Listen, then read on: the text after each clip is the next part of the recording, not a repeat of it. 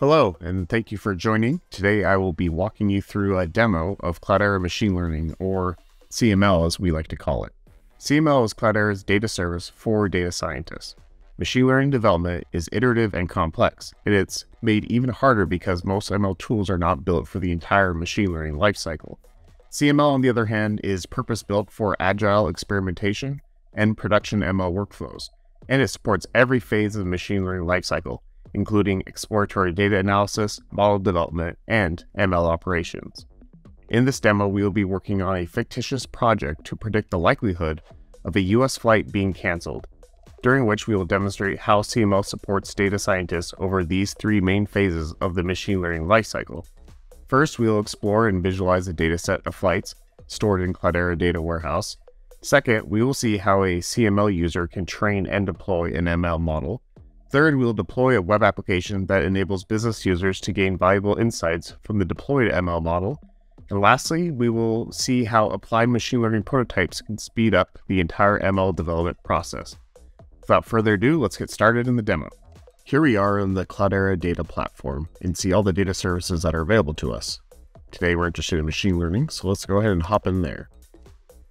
We're presented with a list of different machine learning workspaces available to us. ML workspaces are simply Kubernetes clusters that support fully containerized execution of Python, R, Scala, and Spark workloads through flexible and extensible engines. You can see that these can be deployed on any cloud. Today we'll be working with one that's on AWS.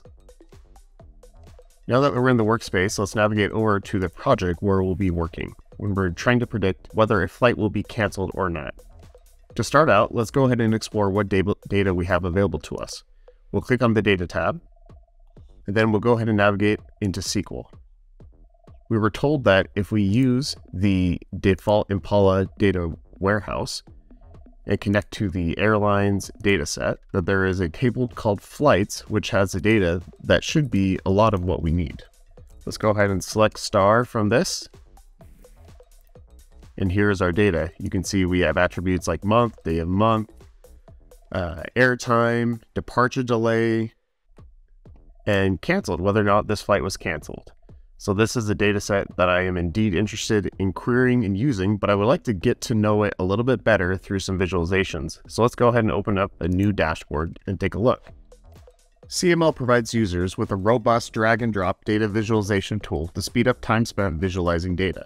The field statistic visual gives you the same type of information as you would find in the pandas dataframe.describe method, with information for each feature like distinct values, min, max, and number of nulls. Next, we will create another visual, this time exploring if there are flight origins that have longer delays on average than others. We can see this easily with a packed bubble chart, selecting the origin as a dimension, the departure delay as the measure. We'll even add a record count into the tooltip so we can make sure there is sufficient data for a given origin. Now that I have a better understanding of my data, I'm ready to switch over to an IDE and start writing code and train a machine learning model. Sessions provide an interactive environment for CML users to run code. The session leverages an ML runtime to provide the IDE kernel and all the packages and libraries a user would need to develop and run an ML workload. You can think of an ML runtime as a virtual machine, customized to have all the necessary dependencies to access the computing cluster while keeping each project's environment entirely isolated. Notice that CML has offered me a selection of code snippets to help me get connected to the data stored in CDP. We will use the code snippet for the default Impala warehouse to create a connection to the data that I was just exploring. Now that we can connect to the flights data, I can train, validate, and publish a machine learning model with this dataset.